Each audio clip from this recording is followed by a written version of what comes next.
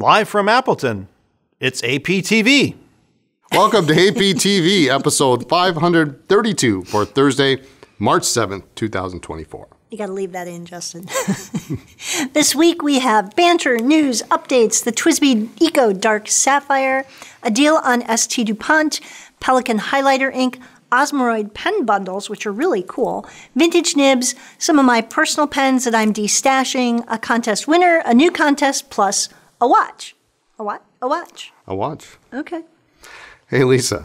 Hey, Brian. Did you hear the story about the pirate who walked into the bar wearing a paper towel hat? What's up with the paper towel hat? He says, there be a bounty on me head. You know, that's actually funny. Wow, somehow alert the media. All right. That one was funny. Required a little bit of preparation. I think I need a moment.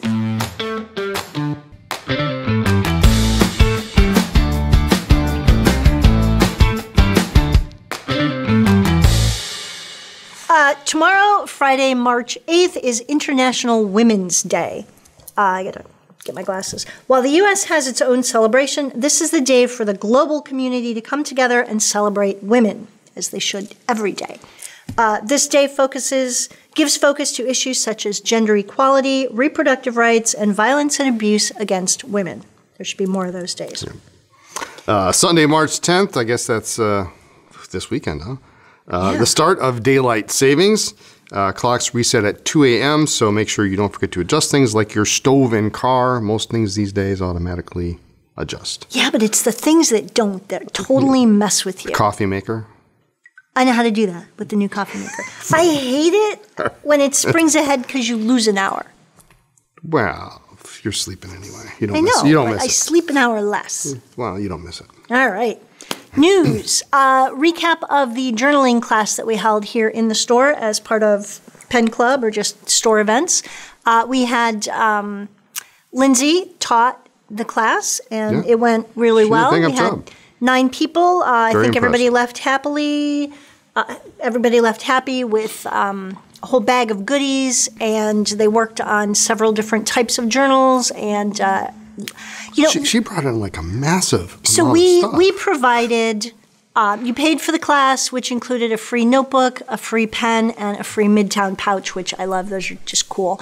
And then we had a bunch of washi tape and stickers and funky paper clips and scrapbook paper and all sorts of things.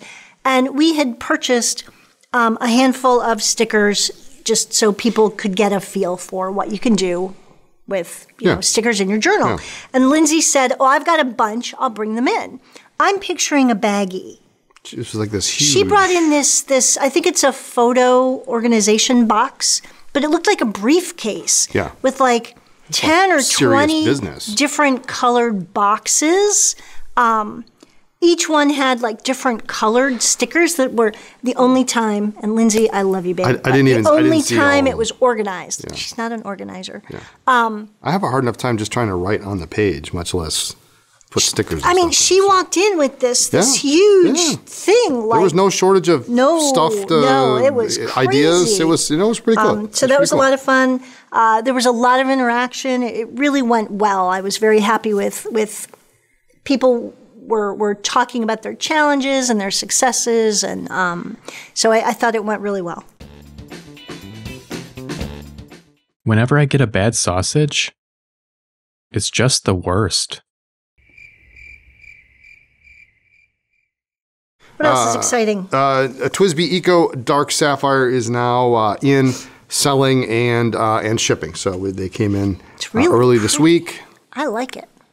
Yeah, it's nice. A nice, pretty color. Very rich color. Yeah, so very. The newest edition. And we currently have our ST Dupont D Initial Rollerballs and Ballpoints on sale. They are an additional 10% off. Some of these have been discontinued, and so whatever we have left is all we have. Yep. So if you're interested in one, this is a really good price. And grab them before they are gone. It's never too early to think about buying Father's Day, Mother's Day. Graduation. Yep. But nice weight in the hand. I really do like the ballpoint. This is pretty exciting here. This came in. Did we order this last year?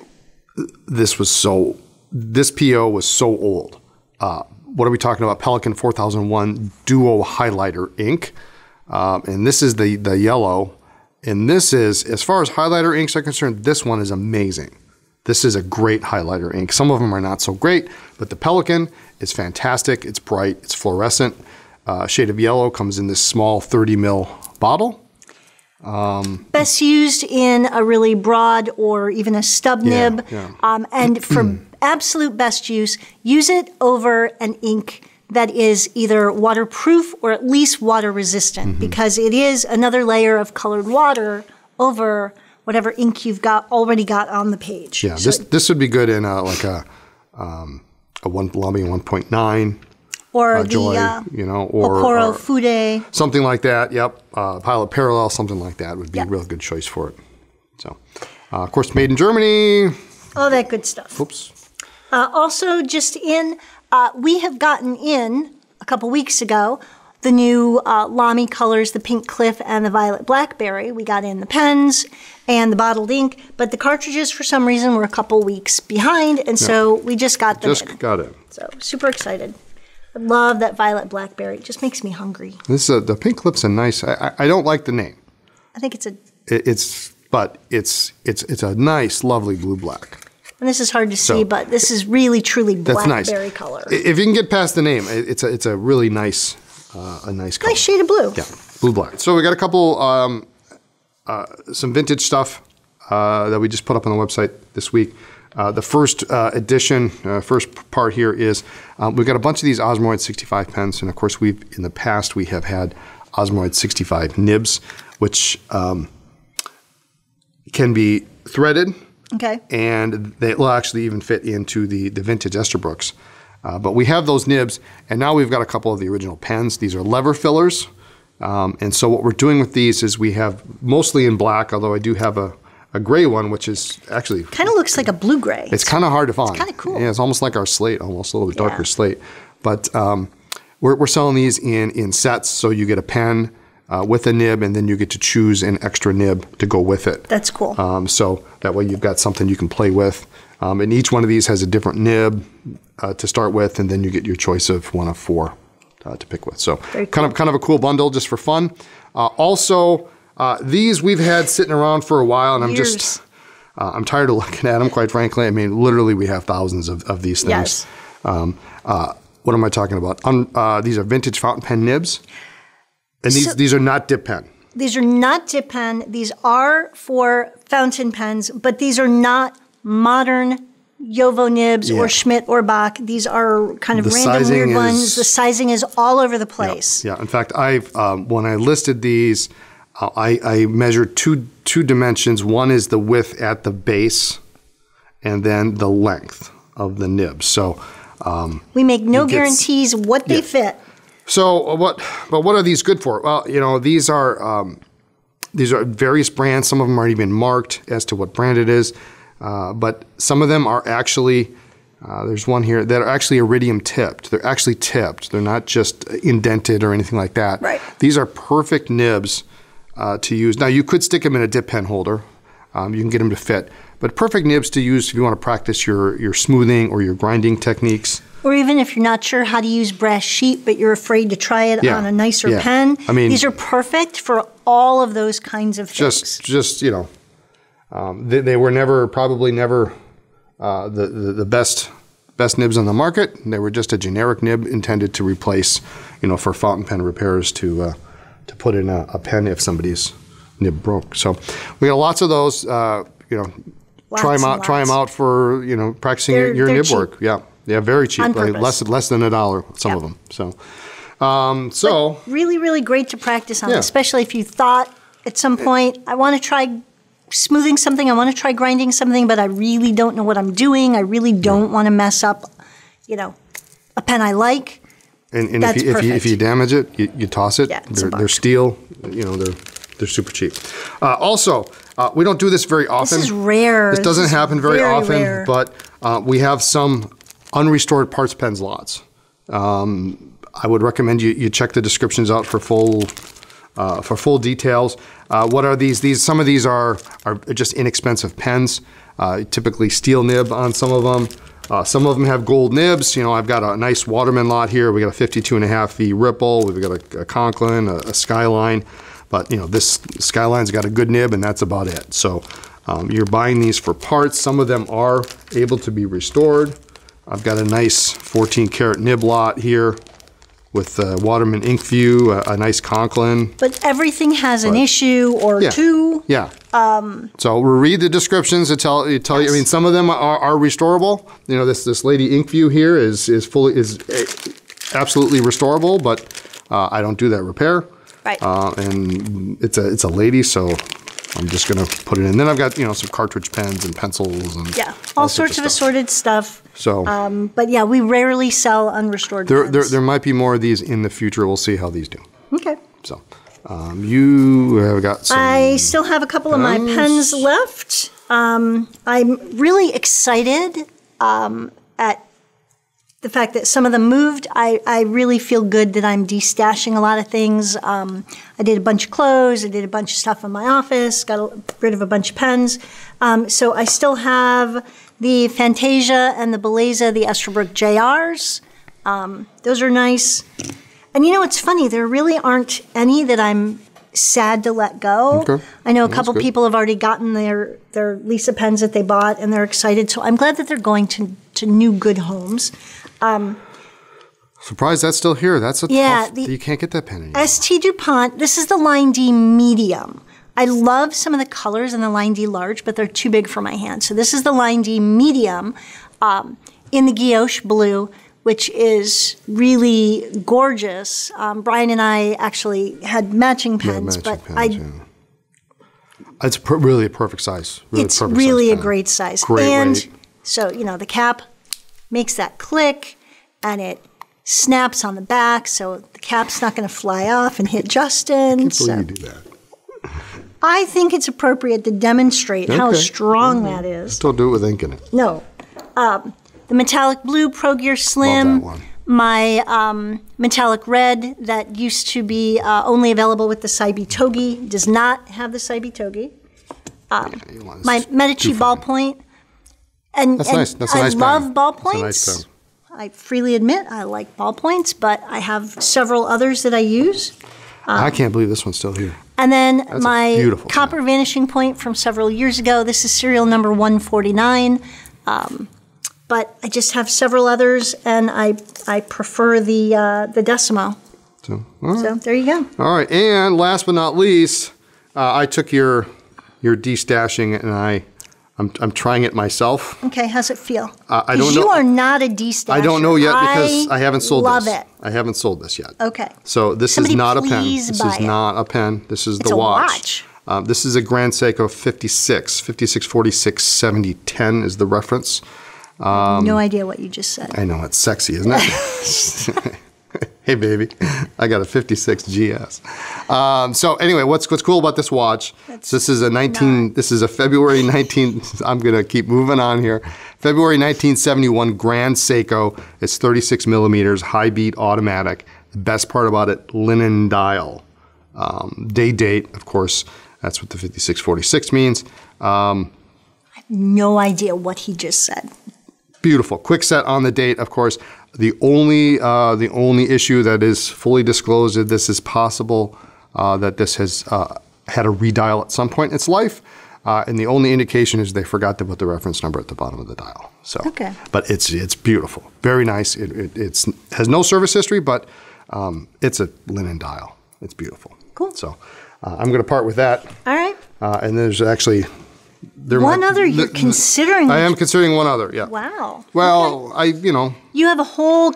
I have a grand scheme, a grand plan. You have a whole box full of watches. Several were your father's or your grandfather's. Yep. And I'm glad that you're catching the destashing bug. Well, what I'm actually doing is I'm just making way for, the next one. Thing. So yeah. We'll see. Okay. Anyway, so that's available. Okay. It's nice. It's a nice watch. Awesome. What side of a tree grows the most branches? The outside. We had a contest last week. What is your favorite Herbin ink color? And then the follow-up was tomorrow, back then, was a new month. Do you change your inks monthly? Do you? Monthly? Yeah. No. What I've been doing lately is what I did today is I picked this pen off my desk. So that's the Vanishing Point Rodden. Okay. Water surface, I forget which one that is. And obviously it needs new ink, so then that's how I clean my pens. I just re-ink them, and then when they run out, then put them back on my desk, I recycle. When they're empty. Yeah, okay. So not monthly, but when needed. All right, so what is your favorite Herbin ink color? Catherine C. says, I recently purchased my first and favorite bottle of Herbin ink, the 100 ml Eclat de Saphir. Yep. I'm almost done with my 100 ml bottle. That's one of Brian's favorite colors. Yep. My only caution with the 100 ml is it's a plastic bottle and it doesn't have a box. It doesn't have a box. So definitely keep it. Sometimes that can go bad more quickly just because it's not in a box and there's more of it. Could be an evaporation. Sit around for a long problem time. too through plastic. But gorgeous, gorgeous color. Yeah, I put mine actually in. I put it in a TWSBI inkwell. Okay. With a blue cover, so I know it's a clot. Okay. Petra I'm gonna butcher Gallerts. Thanks for another deeply Midwest loved podcast. I used to live right by the shore of Lake Erie, so my favorite Urban, by the way, the H is silent, is Vert Atlantique. The shimmer doesn't kill its readability. Cool. Gordab says Rouge Granat is definitely my favorite Urban ink. Yes. Yeah, that's a nice one. I love that. Debbie Podgorski, great show. Don't have a lot of Girbon ink, but I do like the Poussière de Lune, a very pretty plum color. No, I do not change inks monthly. That's a lot. It sounds like a lot of work. Change them monthly? I know. You say it, and it's like, oh, you've got a whole month, and you're going to use it up, but then, you run out halfway, you refill it, and then the end of the month comes around, and it's like, Ben Kemper says, always nice to see you two. How's that? J. Urban ink favorites. I'm with Lisa. Yes. On the Rouge Granat, and I do love Emeraude de Chavour as well. Yeah, that's a nice one. Keep well and have a good weekend. Thanks, Ben. Karen Badel says Cacao de Brazil is my favorite, although sometimes I have a fling with Lee de Tay. I wish I were organized enough to switch inks monthly, but alas, am not. One of those two I have a bottle of, and I don't remember which one it is. Because it matched the TWSBI Micarta. I thought it was the cacao. I think it's cacao because it's that kind of grayed brown. Yeah. Laura Bennett says, I rotate ink monthly for the pen I will use to take notes at work. I think she's the first one who actually does it. I like being able to quickly ballpark where I am in my notebook when looking at old notes. Cool. I have lots of other pens inked that don't rotate monthly.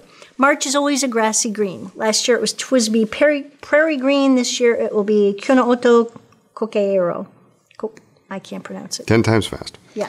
Amy Davis says, my favorite Urban ink is Lee de Tay, but Rouge Hematite in an extra fine is a perfect bright red for editing. Okay. Awesome. Very good. And we have a winner? We do have a winner. Mark, I can't pronounce your last name. Segasur.